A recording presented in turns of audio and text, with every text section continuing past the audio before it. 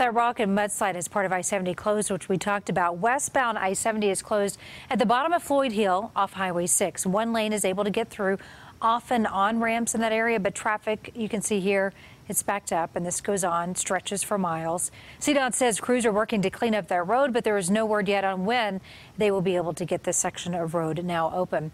Let's now take it I-25 between Larkspur and Castle Rock. Look at this amount of water, huge amounts of water. Made the interstate look like a lake, so be careful if you're headed out in that area. Meteorologist Chris Spears now live in the mobile weather lab. And Chris, you've been all over the Front Range today looking at all of this. You showed us what it was like in Aurora. Now you're down in Lone Tree. And, you know, the flash flooding today, Karen, a couple of people got themselves into some real trouble. Look at this so fresh. The fire department rope is still connected to this Chevy Cruze that had 2 occupants. You can see the windows busted out as they performed this rescue here. This car was largely submerged as flash flooding hit parts of Lone Tree. Take a look at this video.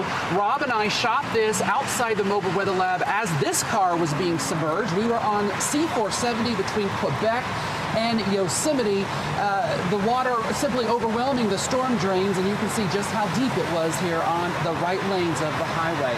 Back out here live, Rob is showing you the street. This is Yosemite. Look at the mud and the debris left. They'll have to get plows out here to clear that off. So we're talking a little while before the road reopens. You can even see how far up the water was on the sidewalk with the debris line here just below my feet. We are live in Lone Tree. Happy to report these 2 occupants are safe.